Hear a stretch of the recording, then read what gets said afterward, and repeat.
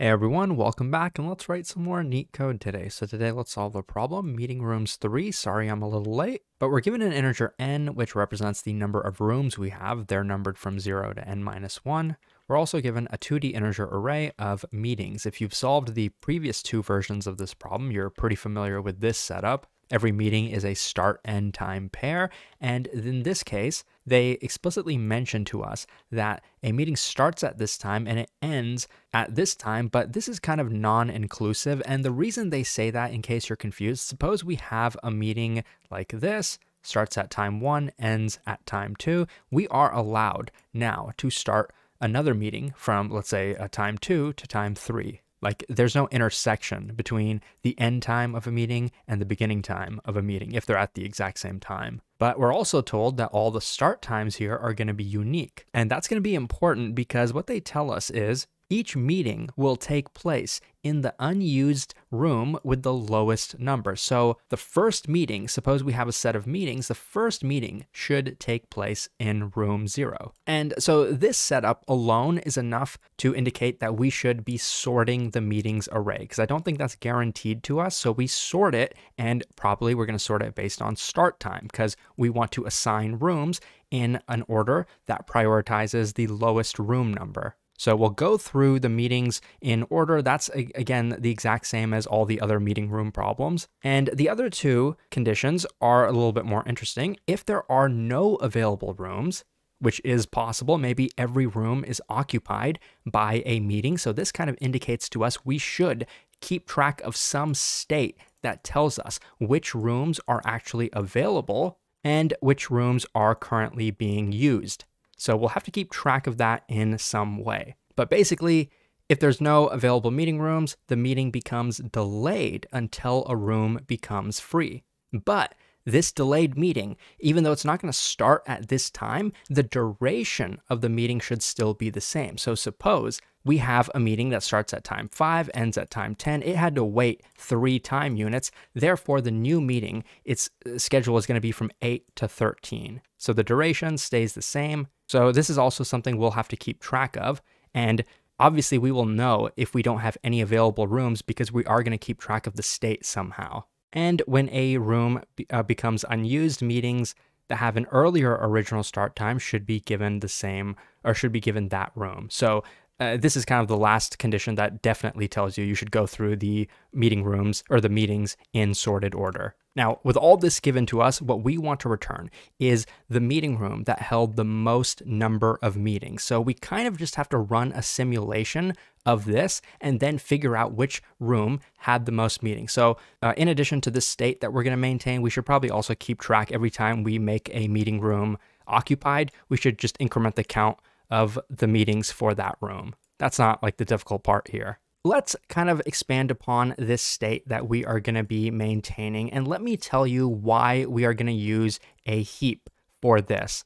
Remember, they tell us each meeting is going to take place in the unused room with the lowest number. Now, of course, initially, let's say we have these rooms 0, 1, 2, 3, whatever. Of course, the first meeting is going to go here, the second meeting is going to go here, third here, fourth here. But what happens when now they become occupied? Well, just because they were occupied in this order, maybe this meeting takes really, really long. It's not going to be free for a while, but maybe this meeting was really short. It's going to be free. It's going to be free now. Now, among these, how do we know? And let's say we have a 5th meeting now to schedule. Which room is that meeting going to go in? Probably this one, because a 1 is free now and 2 is free. These are occupied. So we have to pick the minimal number among what is available to us in the simulation. So available should be a minimum heap. Therefore, we'll be able to efficiently find the minimums from there. Now, what about the used rooms? How are we going to keep track of when a room is used?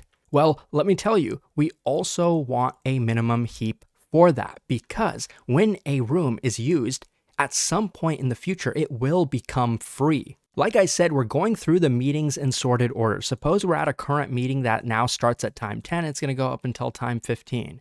Okay, and now maybe we have a few rooms available to us, but we also have to check from the used rooms, have any of these rooms now become free? Because suppose that the available rooms are 1, or let's say there are 3 and 4. These are the room numbers that are available. But now one of the used rooms just became free, and the number of that room is 1. Of course, we want to schedule this meeting to this, not to one of these, because this value is obviously smaller. Okay, so then how are we going to remove from the used rooms? Well, first let me show you how we're going to store the data. Like I said, it's going to be a minimum heap. It's going to be a pair of values because the room number is actually not enough for us to know what order we should remove the used rooms from. Because remember, if a room is used, it has a meeting that is occupying it, and we care about the end time of that meeting. So it's going to be a pair of values that we store in this heap, and the end value goes first because that's going to determine the order that we pop from the used heap. We want to pop the meetings that are now over, that are finished. So when we pop from this used heap, we are going to check this meeting starts at time 10. Are there any meetings that ended at time 10 or before time 10? If so, we pop them from the used heap. Now, the last edge case is, what if available rooms is empty? Okay, well, that's the case where we now have to wait. So instead of waiting, like we're not gonna run a simulation where we actually like set the process to sleep or something like that. What we're actually going to do is we're going to pop a single time from the used heap. And of course, we're going to pop the value that has the smallest end value. So suppose that a meeting ends at time 12. Okay, so therefore the start time of this meeting got pushed till 12, and the end time is going to be 17. Now, how did I calculate these numbers? Of course, the start time just goes here. The end time is going to be the start time plus the duration of this meeting. How do you get the duration of this meeting? I probably don't need to tell you, but it's going to be the end time minus the start time. So that will obviously be 5. So that 5 value got added over here. And then from here, believe it or not, we actually don't need the start time because in the state, I'm not storing the start time of a meeting anywhere. We don't care about the start time. We really only care about the end time because that's what's getting pushed to the used heap. The start time is pretty irrelevant. Okay, so now we've kind of arrived at a nice little 2-heap solution. We've covered most of the edge cases. The rest I'll probably discuss in the code, but what about the time complexity of this solution? Well, first of all, we're sorting the meetings. Remember, let's say the size of the meetings array is m. So sorting that is going to be m log m. Okay, what else? We are pushing and popping to these heaps every single meeting. Like every single meeting is pretty much going to be pushed and popped. Right, so M tells us the number of times we're doing a push and pop operation. Because if a meeting room is available, then we pop it to schedule a meeting. If a meeting is finished, we pop it. So we're going to do that for every meeting. This is how many times. Now, what's the size of the available array or the available heap? Of course, it's n, where n is the number of meeting rooms. We can't have more than n meetings. What's the size of this heap? Used meeting rooms. Of course, we can't add a meeting room twice to the used heap. That doesn't really make any sense. So the max size of each of these is going to be n. So to push and pop from each of those is going to be a log n times operation. And we're doing it this many times. We might be doing it 3m times or 4m times. It doesn't really matter, because this will reduce down to m in terms of big O time complexity. So this is how I calculated the big O time complexity. The memory complexity, I think, is just big O of n.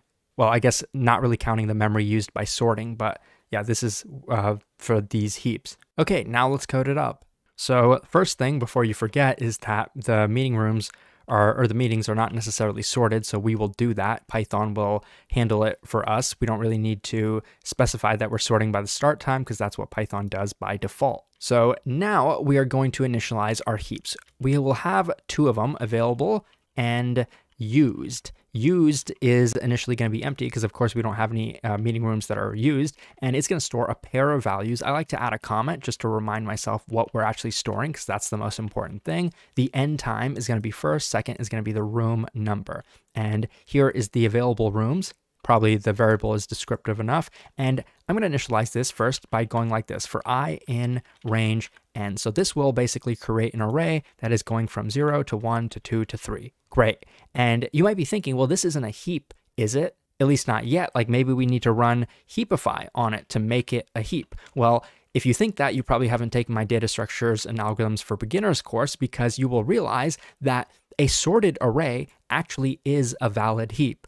because the property of a heap is that for every value, its children, or this is a minimum heap, for a minimum heap, every value, its children have to be greater than or equal to it. And that actually is satisfied with a sorted array. So we don't actually need to run the heapify operation. If you do run it, it's not going to cause a problem or anything like that. But understanding how like the underlying data structures are implemented can be pretty useful sometimes. Okay, now let's create the count array. So this is, I'm going to initialize it to 0, and it's going to be of size n. And so this is where we're going to count for every number, the number of meetings scheduled. Initially, every meeting room, of course, has 0 meetings scheduled. And when we finally return, we want to return the meeting room that had the most number of meetings scheduled. Technically, there could be a tie. Maybe 2 meeting rooms had the same number of meetings scheduled. And in that case, we're supposed to return the meeting room with a smaller number. And the easiest way to get that is by first take the max of count. This will give us the maximum number of meetings scheduled for any given room. And now, using this number, it's an integer, we are going to run count.index. This is basically going to do a linear search within the count array. It'll find the first matching occurrence of this number, and it'll return the index of it. And of course, that's what we want to do. We want to find the first meeting room that had the maximum number of meetings scheduled in case there's a tie. So now that we have the entire setup, it's just time to actually run the simulation. So I'm going to iterate over these meetings. So I could do m in meetings, but in Python, you can unpack that right here. So we know meetings is actually a pair, a start end time pair. And so part of the simulation here is that we want to finish any meetings that finished at this start time or before this start time. It's possible that our used heap is non-empty. While that used heap is non-empty and the start time of the current meeting is greater than or equal to first, used as a heap, we're getting the first pair in the heap. This is the root of the heap, which is the minimal. It'll tell us which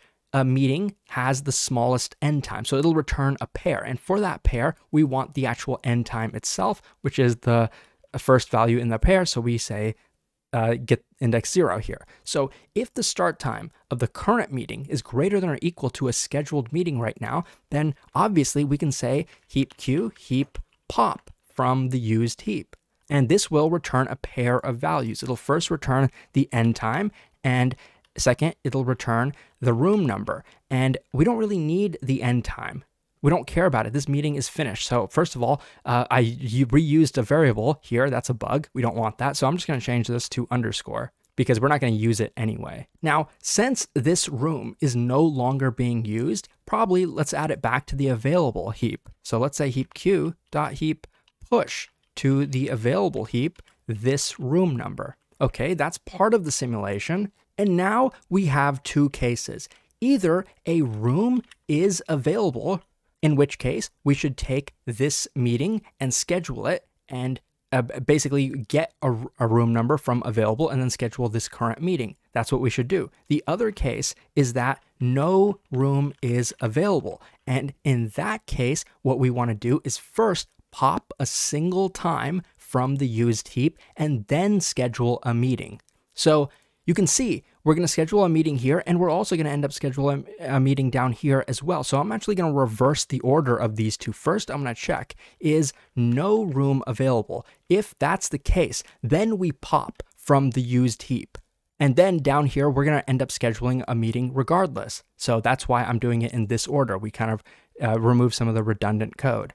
So here, if not available, we have 0 rooms available. We say heap q, heap pop, one of the rooms from used. And that will return to us an end time and a room number. And this time we're actually going to need the end time because now we want to calculate. We know that we had to delay this meeting. So we want to calculate the new start time and the new end time. And we found out that we actually don't need the new start time. We only care about the new end time. So how do I calculate that? Well, I'm going to say the end time is going to be equal to the time that this meeting room became available, which is at this time. So it's this plus the duration of the original meeting, which is end minus start. So this is the new end time of the current meeting. And since we popped this room, we want to make it available. So let's, for consistency, let's say heap q dot heap push